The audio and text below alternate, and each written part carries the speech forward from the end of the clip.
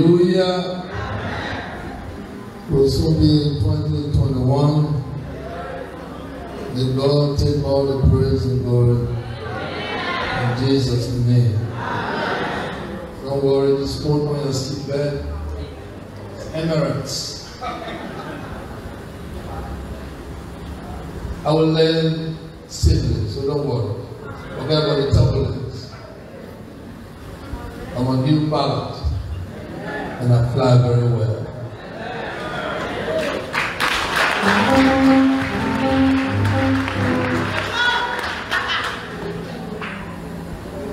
Madam Kloh,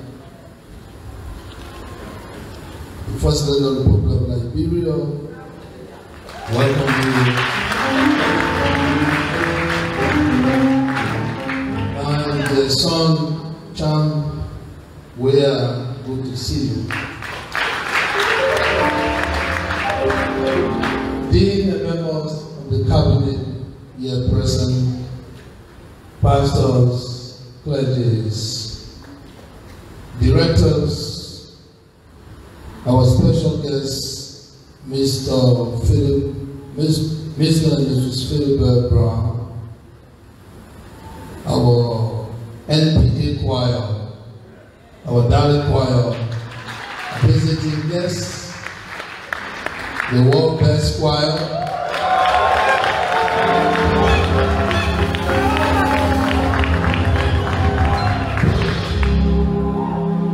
our first-time visitors, you are welcome. Liberians here and Liberians around the world, the diaspora, I want to say 2020 will soon be over, and I want to thank you all for everything. As we thank God for a year that some of us don't work being alive, but God spare our lives. So we glorify His holy name. Put in a seatbelt. You got a lot of clouds, cloudy here, and a lot of turbulence. But I land the plane for you.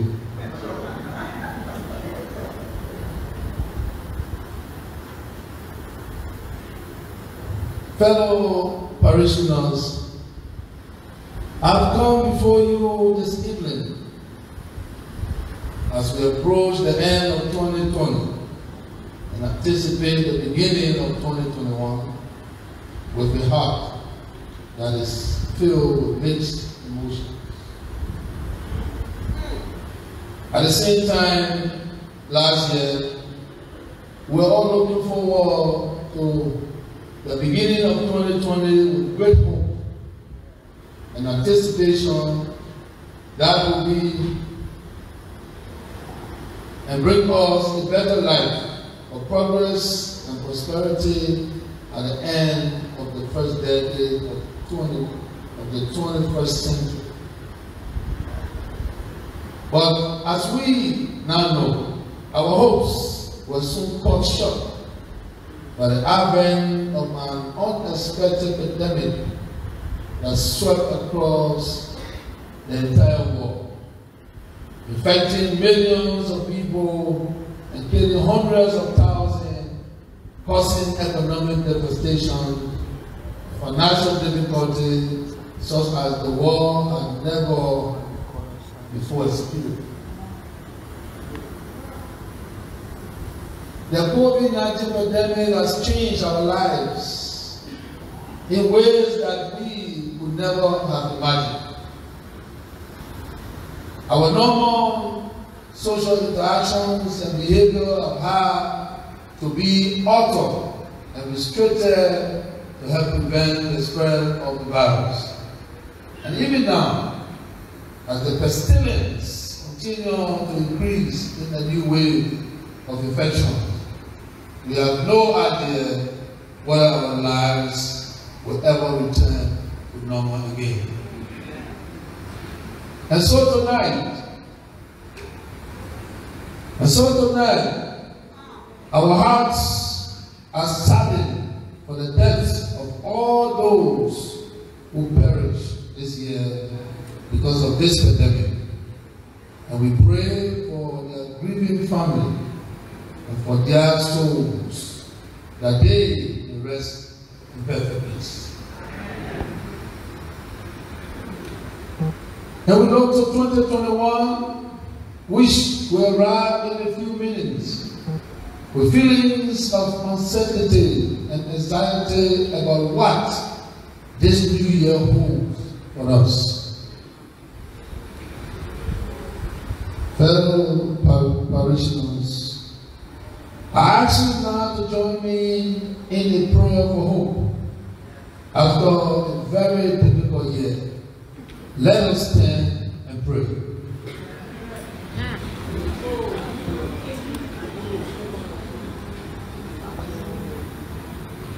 Father God, thank you for helping us to make it through this difficult year. Thank you that you have carried us through the uncertainty of deep waters, through the flames of trials, and through the pains of hard losses. We are constantly aware of now much we need you. Your grace, your strength, your power, the working through even the toughest days. Help us to keep our focus first on you this season. Help us to reflect again on what Christmas is really all about. Thank you that you came to give new life, peace, hope, and joy. Thank you that your power is made perfect in our weakness. Fill us with your joy and the peace of your spirit as we enter the new year. Direct our hearts and mind towards you. Thank you that both in seasons of celebrations and in seasons of challenge, you are staying with us. For great is that faithfulness. Amen, amen, amen. Fellow parishioners, it is at this time like this that we must seek solace and strength and hope in the Lord Jesus Christ. As we are about to make this transition in time from the old year to the new year, from the known to the unknown, we must heed the directions and assurance given in Proverbs 3, 5, and 6 verses. Trust in the Lord with all the heart, and lean not unto their own understanding. In all thy ways acknowledge him, and he shall direct the path. And in all that we do, we must seek the peace that he gave us in troubled times as well as in good times. That is why I based my sermon this evening on the following scripture from the book of John, chapter 14, verse 27. Coming from the New Living Translation. I am leaving you with a gift, peace of mind and heart.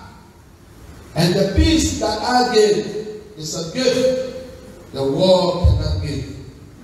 So don't be troubled or be afraid. As you can see from this verse, God has promised us peace of mind and heart as a gift. So how do you get God's peace in your life? God's peace is not something you can buy. It is not something that you can earn. It is not something that you can work for or beg for. As the scripture which I just quoted says, God's peace is a gift. A gift that you can only receive by faith. Nothing else. If you don't have faith in God, you cannot receive His peace.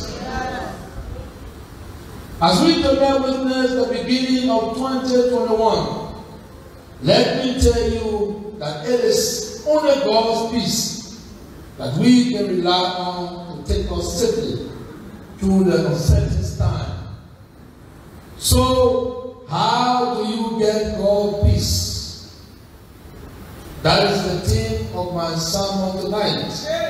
How do you get God's gift of peace?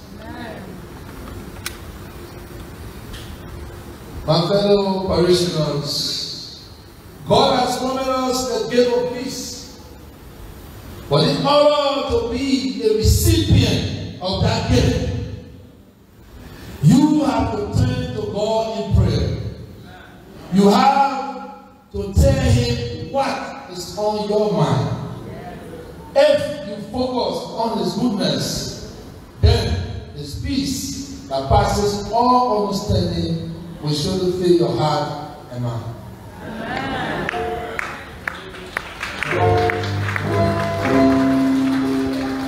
It appears to me that God's peace is one of our deepest needs, and it is definitely important that we seek it. But there are many who seek it and have not found it.